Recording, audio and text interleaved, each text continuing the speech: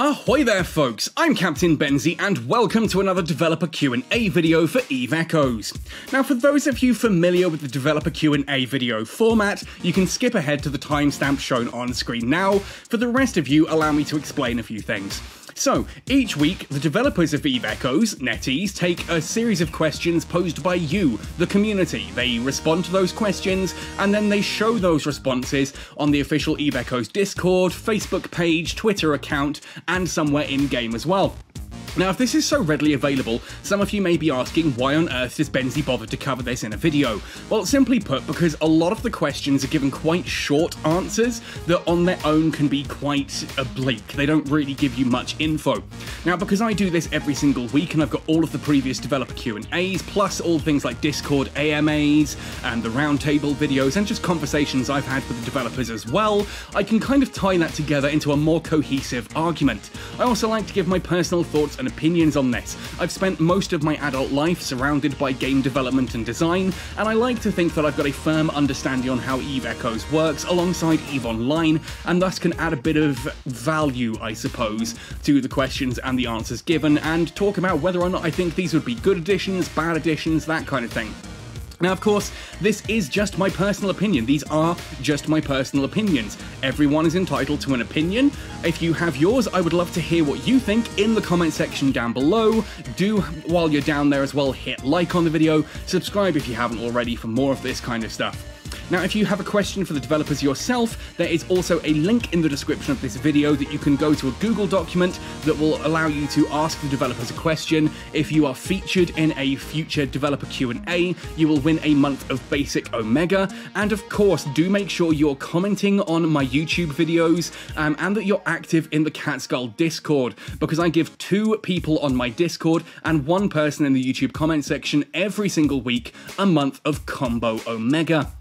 Right, with all of that said and done then, please, if you do want to help support this channel, head across to patreon.com/Captain Benzie. Every pledge, every dollar really helps. Otherwise, let's jump into the developer Q&A for the week of the 20th to the 26th of November. Question number 1 then. When I discovered that players could own stations, I was first thrilled, but soon disappointed to find out that they are somehow all the same for visitors, except for some very creative names. If players could somehow personalise them and manage them like a small storefront, I feel this could add a lot of depth to the game. I remember hoping that some would feel like a club or bar that everyone would want visiting, due to the cleverness and creativity of their owners. This could be done either by letting players customise appearance, inside and or outside, or through the combo of services offered at the POS. Maybe players could get income as well, like a percentage of repair fees for repairs done at their POS, or storage, quaif sales, or something else. I love this idea. I think this is an incredible idea. Now, a long time ago, the developers did actually tease that they were going to add skins to the player-owned outposts. That has never surfaced. That was literally mentioned when they first were added to the game, that yeah, we'd like to add skins, keep an eye on that coming in future. It's been a year and a half going on 2 years now, we still don't have that. Now, of course, POSs are still really useful. Those Capsuleer Outposts, obviously you can put things like your resource management centers and use them to gather extortionate amounts of PI and save you having to fly around a constellation collecting your own jet cans. They can also be used to create compressed space, Nihilist compressed space or Nihilist dead space as content for you as well. And if you are a dedicated cruiser pilot, the ability to create 2 Nihilist dead space 6s or 7s or 8s a week can be a godsend. It is content that otherwise just doesn't really exist in the game for you. You can guarantee that you're going to have 2 of those to do a week. It's not much, but it's something, right? That said, skins for the outside and even the ability to customize the inside to look like different stations, hell yes, sign me the hell up. Look, if NetEase aren't going to go back and do all of the actual quality of, like, the proper balancing and redesign of things like exploration and industry that the game really needs, if they're intent on just selling us bigger stuff, then cosmetic stuff like this is an easy win, surely, right? Now, Kylum responds, the future of the player-owned station is established. Sorry, the feature of the player-owned station is established. It's difficult to change to a mode that supports player customization. Sorry, everything I know about game dev says otherwise on this, but however, we have new content to be released later, which will allow construction and management. So I think definitely having the ability to change how things look inside or look outside the Citadel, that's not a difficult thing to do at all. Like, they're saying it's difficult, it's really, really not. Like, that's just a case of going back and changing how it appears and just making that a variable rather than a static, and that's not a difficult thing to do. It's minorly time-consuming, but not in any absolutely horrific way. And I think this could be a really good way to get some income from the big spenders without actually damaging the game and its design even further. That said, is it a priority? No, not really, and I think there's more you could do with this. I do think setting up shop fronts inside your Citadel would be really cool. I do think that being able to, like, open it up for industry and other people to come and use various different modules and that you have could be really cool. Not necessarily like a bar or a club, but being able to, you know, open it up so that other people can dock at it and reprocess. Certainly, I don't have mine set up to be able to do that. I can't reprocess materials at my own station. So having another outpost and system owned by someone else that I can go to, reprocess, and they get a small fee from me for doing so, that would be awesome, wouldn't it? I think that would be absolutely incredible. Question number 2 then. It's great seeing Verge of Silence back, but can you please make the same modifications you did on Dormant Realms, where your ship mod setup holds when you enter each instance? Also, can you please make the instances selectable, rather than us having to enter quit until we get the instance that our friends or corp mates are in? Fleets are also very annoying for Verge, as you can't re-enter without dropping the fleet you're just going to have to ask to get re-invited to again as soon as you're in. Can you make Verge of Silence fleets like you made for DIR fleets? These would massively improve Verge gameplay. I wholeheartedly agree with all of that. It is annoying as all hell to have to enter, drop, and just keep rolling the dice. It's not even guaranteed that you'll get in after a certain number of attempts. You just have to keep doing it until eventually you enter the right room. And yeah, if you enter a room and then have to get invited to a fleet and then you leave and then you come back, it's such a ball ache. Like, why did they design it this way? Clearly the whole thing is built around fleets and working together as a King of the Hill style event, so absolutely they should have made this simpler. This is one of those things I say that Verge of Silence, I don't dislike it wholeheartedly. I don't think it's a terrible idea. I think it's quite an interesting event. It's just full of all of these little issues that cropped up last time, and people mentioned all of this last time and said, if this comes back, this is our feedback, this is what we liked, this is what we didn't like. And when they've added it back to the game again, they've basically copy-pasted it, and I'm just really perplexed by this. Anyway, let's look at what Kylam says. Verge of Silence encourages Capsuleers to enter alone rather than teaming up. What? What? No, it doesn't. No, it really doesn't. Verge of Silence does not encourage solo play at all. It encourages fleets. It's a King of the Hill. If you've got 30 people sitting on it, what's one person coming in one at a time gonna be able to do against that? What? Like, okay, I get difference of opinion on certain things, but you have... This is like baking... I don't know. This is like baking a cake. And, you know, putting all the icing and the cherries and all of that on it, and then saying, oh, it's, you know, it's designed to be looked at, not eaten. Well, why did you put all the flavour in then? Why not just make it out of, like, flour and water and nothing else? If you put flavour in it, it's designed to be eaten. This isn't some kind of difference of opinion. That's just... Look, you designed this entire thing around the fact that people need to work together in order to achieve anything. And now you're telling us that it's designed for solo play? What? On the one hand, he says, continuing quickly, the mechanic is designed to be more individual player friendly. No, it's not! If that was your intention, if you were designing it to be single player friendly, you completely f***ed up. On the other hand, we want to see free-for-all in Verge of Silence. On the other hand, FFA is, you're saying you want it to be individual, but on the other hand, you want it to be individual. What? Oh, we don't want to see it become a boring idle game after fleet hunting. Well, that's what it is! That's what we told you it was last time, and you did nothing to change it. What were you expecting?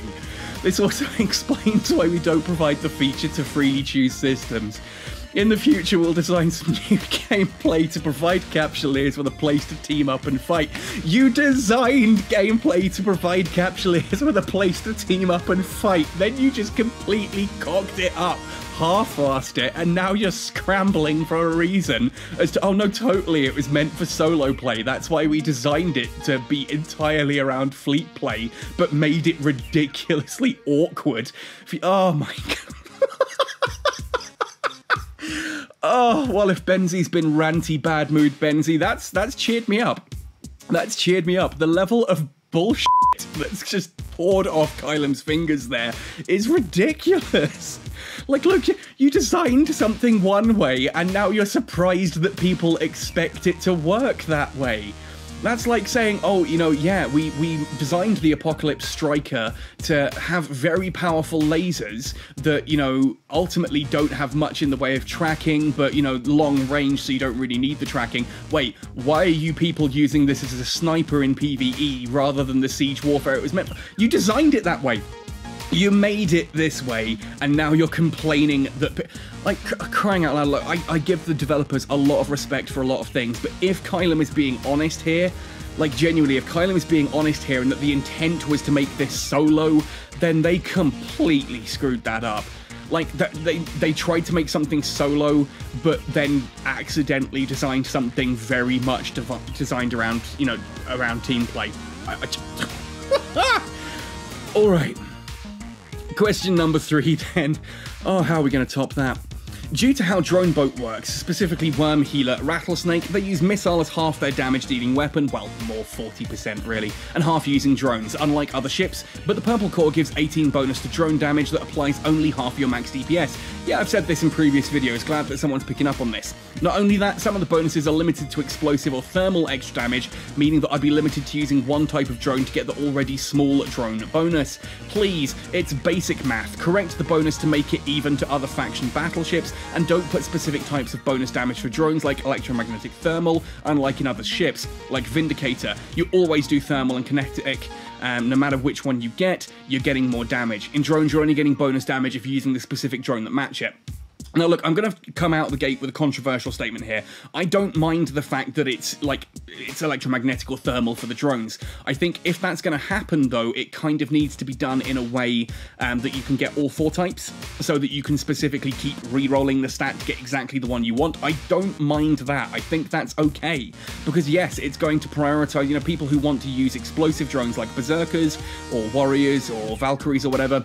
They're going to try and prioritize the explosive damage, whereas if you're using the Amar drones, you're going to want electromagnetic, that kind of thing. I think that is a valid point, but it needs to be a significantly higher amount. If you're going to give something, say, a 10% drone damage boost, then it needs to have practically a, like, 20% drone damage boost if it's of a specific type, because otherwise it's just, yeah, we've talked about this before, especially with things like railguns. If we're talking about railguns, they're a good example because they do electromagnetic and, they do thermal and kinetic in equal amounts, 50% of each. If you're going to give 10% railgun damage, you're boosting the thermal by 10%, and you're boosting the kinetic by 10%, which means if you're going to do just a straight up, oh, it's railgun thermal damage, it needs to be 20%, otherwise the straight up DPS is just better. So that absolutely is basic math and needs to be taken into consideration. I've also said that yes, 100%, Worm Healer and Rattlesnake nanocores that give bonuses to the missiles or bonuses to the drones need to give a larger bonus. If we were to incorrectly assume that the Worm Healer and Rattlesnake do 50-50 damage split, then if someone gets a 10% boost to their missiles, say on a Typhoon, then the Rattlesnake needs to get 20% boost to its missiles. Not exactly, the math doesn't work out exactly that way, but it needs to get basically double that to give the same DPS increase. That's true. That is 100% true. So if you're looking at something that gives drone damage and you put it on a Dominix, then most of its damage, the highest amount of its damage, comes from those drones. Whereas something like a Rattlesnake, you need to have it be a bigger boost to that single point of DPS. If you want to take a, say you've got a Rattlesnake and a Typhoon, both at 2000 DPS, just say you've set it up to both of them are exactly 2000 DPS. If you then put a 20% drone damage or 20% missile damage on the Rattlesnake, and then put a 20% missile damage on the Typhoon, then the Typhoon is going to have more overall DPS because you're boosting a bigger number, whereas on the Rattlesnake, Healer, and Worm, you're only boosting part of its damage. And yes, that does need to be taken into consideration. Absolutely agree. I've mentioned this in other videos before. Yeah. Thanks for your feedback, says Kylan. We've been aware of this problem, but we're still thinking about whether there's a better solution. We're also considering giving more choices to drones and fighters. I'm not sure drones and fighters need more choices. You can already choose, using large drones as an example, you can choose between the 4 damage types, and then you can also choose between whether you go sentry or standard. I think small and medium drones, the fact that you can choose between just the 4 different damage types is fine. The problem is that we have C-type weaponry for everything except drones, and I understand that faction drones are probably the one thing keeping faction warfare alive at the moment, in that getting those and selling those is a big part of that. But faction drones don't compare to C-type weapons, which means if you look at something like a Dominix and then compare it to an equal level ship like the Typhoon's going to do more DPS on the simple fact that it can have C-type, B-type, A-type, and X-type weaponry, whereas the Dominix is stuck with Republic Fleet or Caldari Navy or Galente Navy or Imperial Navy, stuff like that. That's kind of the issue, and it's the same when it comes to the drone damage amplifiers. Drone damage amplifiers don't have C-type variants, which means you don't get that same boost as you would on a ballistic control unit, or a gyro stabilizer, heatsink, magnetic field stabilizer, that kind of thing. So that's your main problem with drones, that you don't have the same meta levels available for most of its gear. Now, there are a couple of easy fixes to this. The first is, in regards to nanocores, just do it. You did it with the Nightmare Hair, or whatever the hell it's called. I can never remember the name of that nanocore. When they did that hair nanocore for the Rattlesnake, that had it. That had more drone DPS on it than any of the others had weapon system damage. Like, if you looked at the Macariel one, the Lucifer Macariel, it's like 20% cannon damage, whereas the drone damage on the Rattlesnake one was like 30%. It is a bigger number, so they figured this out. That's bullcrap that Kylan is saying that we're still thinking whether there's a better solution.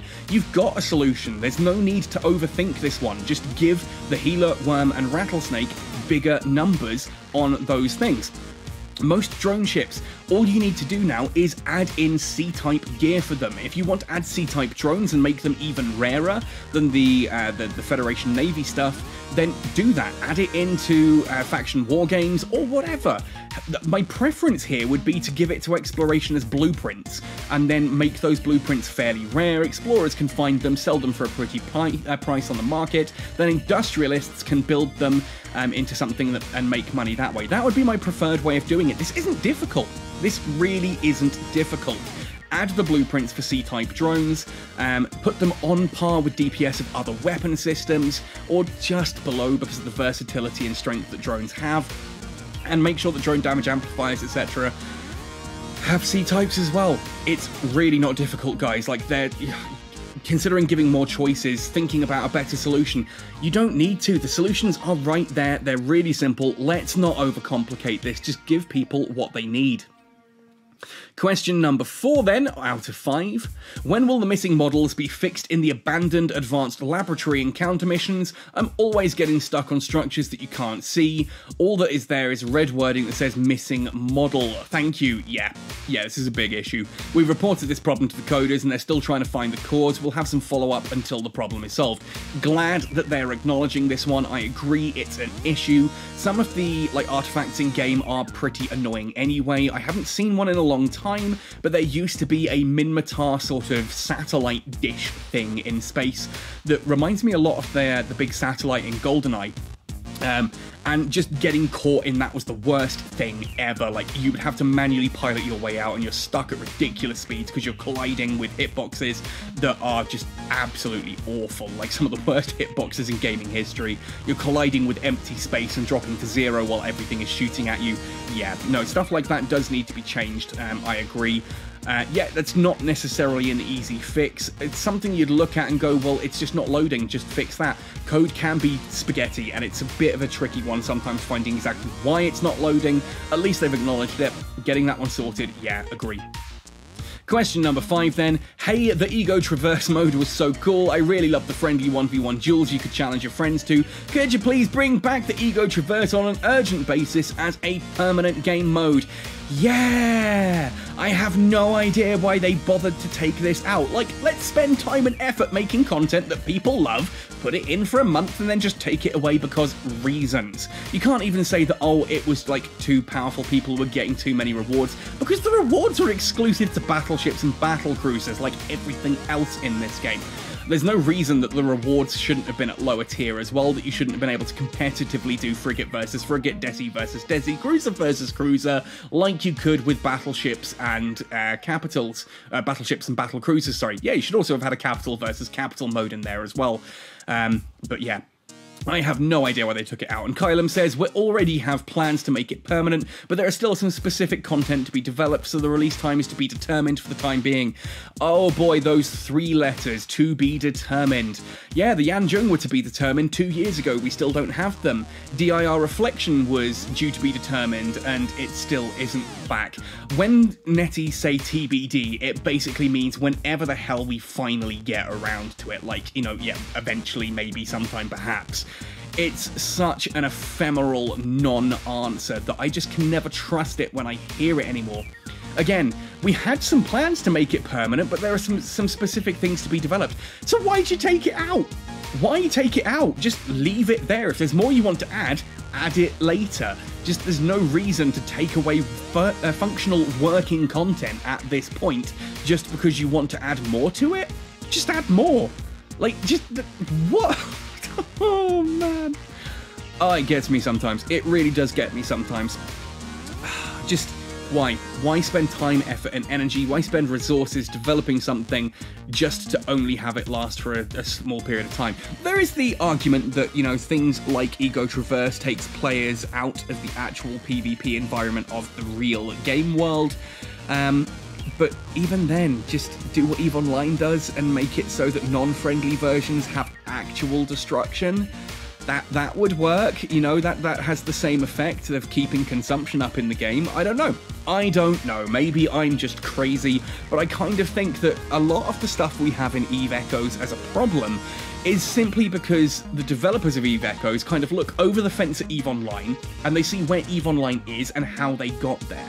Using Force Auxiliaries as an example, people have pointed out to me that, oh, it's fine that NetEase are screwing up with Force Auxiliaries and making everything capital-centric in nullsec, because that's what EVE Online did. So, because EVE Online made the mistake, it's fine that EVE Echoes made the mistake. EVE Echoes, NetEase are sitting here with the answer sheet. They have the answers to all of these problems, and they're choosing to ignore it and try things their own way and failing instead. And I just don't understand that. I just don't understand that. I don't understand why you would look over the fence and go, right, well, they did ABC and it completely screwed up, so they then had to do DEF, and then it was about balanced. Let's start at ABC. Why? Why would you not just go straight to F? Why would you just not go straight to the situation where things worked? Why do you feel that your game suddenly, despite the fact that you've got worse balance in Echoes than you had in EVE Online when these things happened, we've got a worse foundation, why do you think that, oh, well, they did this and it didn't work, but if we do it, maybe it will just work? Einstein defined madness as repeating the same thing, hoping for a different result, and by that definition, then the staff at NetEase should be institutionalized at this point, because we're repeating the same mistakes that EVE Online made with a worse starting foundation, and then wondering why it doesn't work. Just fix it. Just go in with the situation already resolved. You've got the answers. If you've got the answers to the problems, why are you still insisting that you try it differently and work a different route through the same solution? And it's not even necessarily they're trying it differently, they're trying the same thing, and then wondering why it doesn't work further down the line. Meanwhile, missiles are still terrible. Industry is absolutely in a dumpster fire that is in the middle of a train wreck at the same time. It's like a dumpster that was on the back of a train. They put the fire on the dumpster, then the train crashed. And just there's so many problems going on right now that all have such easy solutions. Okay, not all of them have easy solutions. Industry's a bit more complex than that, but to do something about it, right? Come on, just do something. Just do something. This game is bleeding players at the moment. New players are not hanging around because of all the issues going on that they face. And I'm sitting there on Reddit being told by people, oh, you know, yeah, because I suffered, like, leveling up, other people should too. And then those same people are posting, I'm like, why is the game dying? Just, oh, it's frustrating. It's frustrating. Talking about frustrating as well, hopefully I will be back with some content. Sorry I didn't get a video out yesterday. I am working on a new implant video thanks to 2 incredibly kind donations. I've now got implants on Captain Benzie and on Silent Rose. Unfortunately, due to the no occupation of Void Space, when we were told this wasn't an occupation, they were just going to come in and hit some things and then sod off. Now it's turned into an occupation. Well, ultimately, I'm being held ransom at the moment. No are not allowing me to get access to any of my ships or vessels at the time of me filming this, so I am struggling to make content. I do have the implant video, I'm working on it, just I can't do everything I want to in that video yet until I have access to my own assets, because yeah, why not use Fulmination, Benzie? Because Fulmination is buggy and horrid at the moment. The devs have done nothing except screw it up for the past, like, 6 months. I don't have the codes for implants and things like that because the devs are refusing to give us the new codes for stuff on Fulmination. It's a mess. It's a mess of a situation, but as soon as it's resolved, as soon as I get access to the Catskull Academy again and can get my resources, my ships, and I can start actually filming content, I will have some cool in-space content to show you for EVE Echoes, for implants, and other stuff like that. Otherwise, folks, let me know your thoughts and opinions on these Q&A questions. There's 5 of them this week, which is nice to see. Some of the answers are freaking hilarious. I do apologise for swearing. I should go back and edit that out and bleep it. But hey, if I didn't, my apologies. Please don't strike me, YouTube. But yeah, let me know your thoughts and opinions in the comment section down below. Otherwise, happy sailing, and see you in New Eden!